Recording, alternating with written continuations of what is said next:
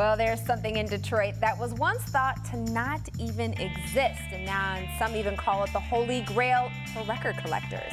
It all ties back to Motown and a long-lost artist who worked with Berry Gordy. Photojournalist Alex Atwell has the uniquely Detroit story of what may be the most expensive record in the entire world.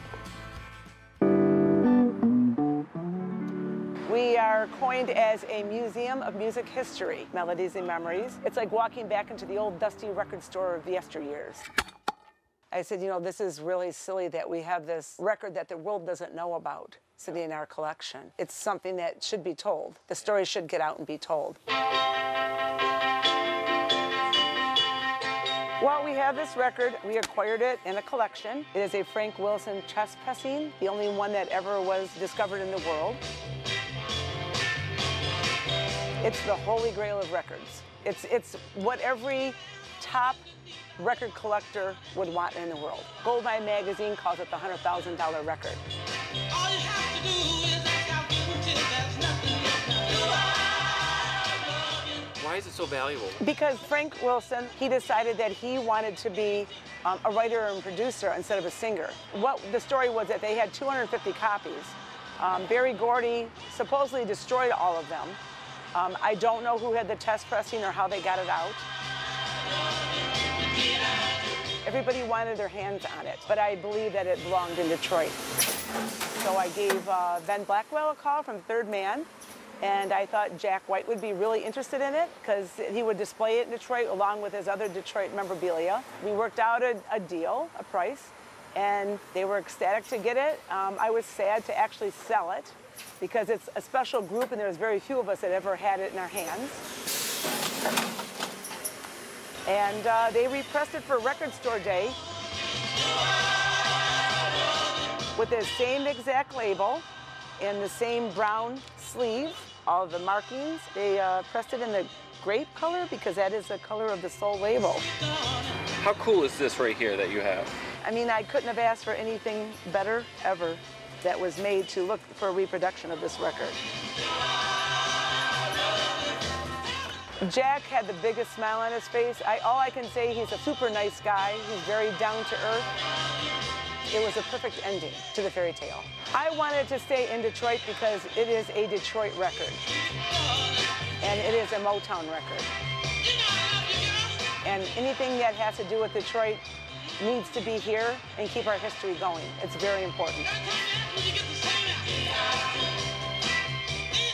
Joining us now in studio, Denise and Amanda Zija from Melodies and Memories. Thank you, ladies, for being here this morning. Thank you for having us. Absolutely. I've been in the store. Lovely place. Thank you. Oh, you have brought in a bunch of stuff, which all looks amazing. Walk us through some of this. So we were invited to Third Man. We had a meeting with Jack. He was interested in our Frank Wilson 45, and we came in there, had a meeting with him. Very down to earth, nice guy. We ended up selling it to him, and we printed it for Record Store Day on a limited edition grape vinyl with all the original stamps. He autographed a few items for us, an album to my parents, and then he also autographed his original book to us, and we got a few photos. And hold that up for just a sec so we can get a shot of that.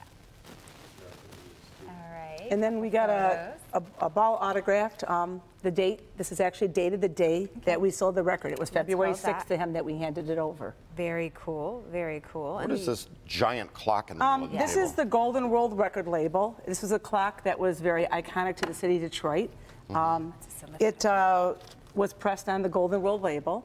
And it hung on the Davison, it hung inside the studio in the Davison building. Okay. And Ron Banks was a customer and a friend of ours with the Dramatics, and he used to come in and he said they used to unplug that because the fact that it would hum when they recorded.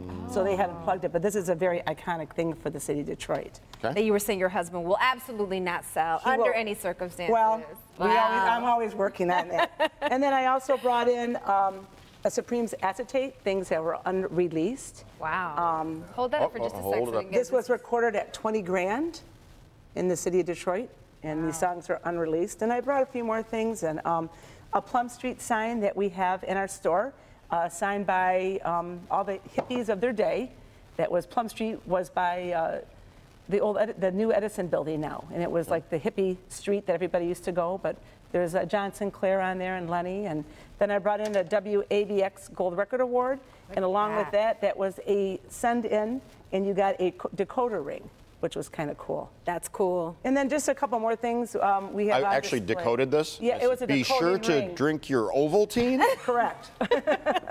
And then I brought a few more things in. A Motown Supremes, just a promo item. And what are you leaving behind? Not really anything today. And then I have just a baseball autograph by the Beatles at Shea Stadium, and then an Elvis ball, because we have a lot of things on display, and we also buy vinyl collections from people. And April 1st of this last year was our 30th anniversary. Congrats. Thank you. That's a huge milestone and lots of unique things. So are some or all of these for sale? Some of these things are for sale. Some of them are from our private collection. But people have coined our store as a museum of music history. That's what our... Well, tell everybody where you are so we can go and visit. We are on 23013 Gratiot, and that's in East Point, Michigan. We're on Gratiot, just a little bit north of 9 Mile on the west side of the street. All right, sounds good. Ladies, thank you so much for being here. Thank you for having us. A little bit of history right in front of us.